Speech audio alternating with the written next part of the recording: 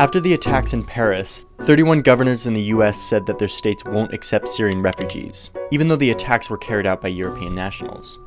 Nearly every Republican governor in the nation joined the chorus, but one refused. This cartoon from the Salt Lake Tribune depicts Utah Governor Gary Herbert standing apart from the pack. This is somewhat unexpected because Utah is one of the most conservative states in the US. Republican presidential candidates have won Utah by at least 19 points in every presidential election since 1964. It's a really red state. Why then is Utah the one conservative state that is pro-refugee? The answer? Mormons.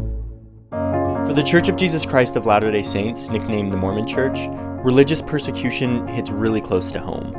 Shortly after the church was founded in 1830, it started growing rapidly. It wanted to create a new religious and political community it called Zion. And that didn't go over very well with the people of Ohio, where the church set up its headquarters. The Mormons were violently driven out after just a few years.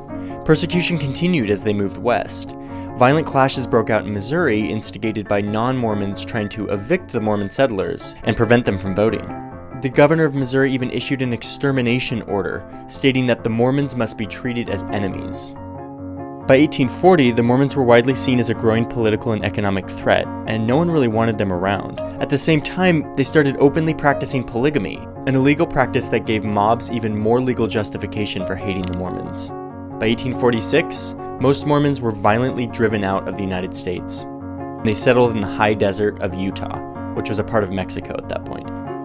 Every Sunday, Mormons are reminded of this history, from paintings that hang on the walls of their church, to songs that they sing to commemorate these early pioneers and their struggles. Whether or not you are a descendant of pioneers, the Mormon pioneer heritage of faith and sacrifice is your heritage. Now, Mormons may not be known as the most progressive or tolerant. A Mormon bishop excommunicated a woman who demands equal rights inside the church. The church has now clearly laid out that anybody who enters into a same-sex marriage is considered an apostate.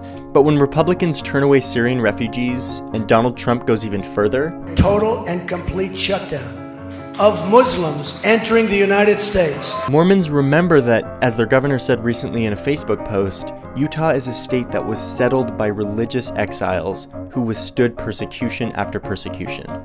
And that's enough to get them to break with the conservative mainstream.